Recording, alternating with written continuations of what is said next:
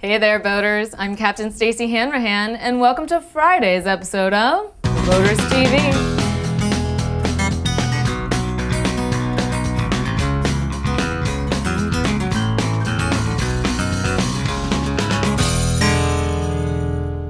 First up, our Captain's Caption photo was provided by Carl Overlate. We'll reveal the caption of the day at the end of the show. Next up in Nautical Know-How, snoozin' and a cruisin' in our blue water sailing segment. Sleep experts say most adults need 7 to 9 hours of sleep for optimum health, performance, and safety. Unfortunately, during an offshore passage, when those things are needed most, watch-keeping schedules often only allow 2 to 6 hours of sleep at a time. So this week, Blue Water Sailing's Christine Mellinson gives us tips for getting a good off-watch rest. First, stuff your bunk with extra pillows to ensure comfort. And use a lee cloth even in calm seas. You'll never get any shut-eye if you have to use your muscles to stay in bed. Christine also recommends laying off the caffeine before you're off watch. A hot cup of coffee may be a great companion when on watch, but it's no friend when you want to catch up on your sleep. Find a way to relax just before going off watch. Try yoga or listening to calming music. A relaxed mind will lead to a better rest. Use earplugs to block out the noise. And don't worry, earplugs don't work that good. If someone needs you on deck and yells for you, you'll still hear them. And block all light as much as possible. Especially during the day, an eye mask will help you sleep. Finally, don't forget to use the head before going off watch. You want to dedicate every minute of your off watch to rest. Sleep deprivation can cause hallucinations and illusions, neither of which you want to experience on the high seas. So get some shut-eye to ensure a safe passage. For more tips and information on choosing the right watch schedule for your crew, go to www.bwsailing.com. Now it's time for our Boat Test Reports feature of the week, where we'll take a look at the 22VE by Tige. The 22VE from Tige offers a bold new approach to water sports. Back here, they've placed 3 small lockers for soap, tow ropes, sunglasses, and other small stuff. The swim step is big enough for a beginner and a couple of coaches to move around on in safety. It's an easy step over the aggressive non-skid and into the cockpit.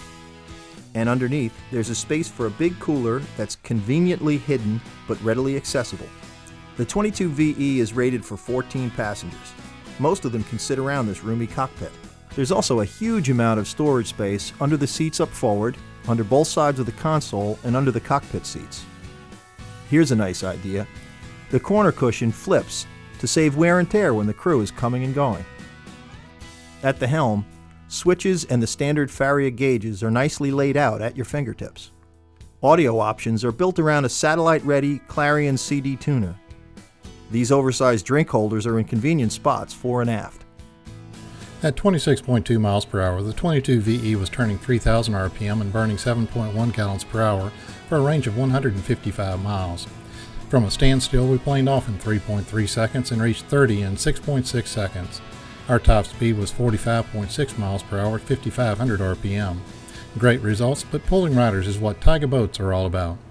Moving taps. The effect on the bow is pretty dramatic. Watch the bow drop as we go from wakeboard to ski mode.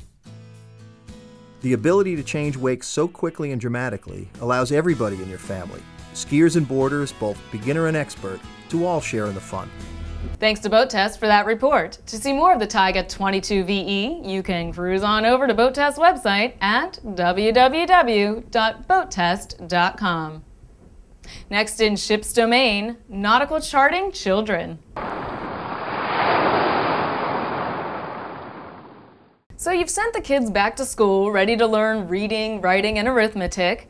Well, I say it's never too early to start their boating education. And NOAA is making it easy with its online elementary educational program called Nautical Charts Message in a Bottle. The tool, designed for 3rd through 5th graders, teaches students chart symbols, safe boating, and the importance of nautical charts. Young boaters follow a series of questions and a scavenger hunt to unravel a real mystery surrounding the USS Monitor, a ship that sank in 1862. They learn chart basics with the help of NOAA's animated characters, Cobalt and Safety Seagull. Students can watch underwater video clips of the Monitor, listen to different marine sounds, and even design their own nautical chart. Message in a Bottle is the latest addition to NOAA's collection of online education tools. So if you're looking for a fun way to interest your kids in marine science, log on to www.oceanservice.noaa.gov/education. And now it's time for this week's Best Bet in Boating Blogs. This week we're reading gCaptain. Founded by John Conrad, gCaptain is dedicated to ship captains and mates, maritime industry leaders, and just anyone interested in the shipping industry. John is a USCG licensed master mariner of unlimited tonnage. The gCaptain daily blog contains important and always interesting reports on the maritime community. Plus, John and his crew find and post some of the most captivating shipping images on the net. They're always open to comments, so check it out at www.gcaptain.com. And finally today, the captain's caption of the day is, "Trust me, you won't get seasick." Submitted by Alec Owen.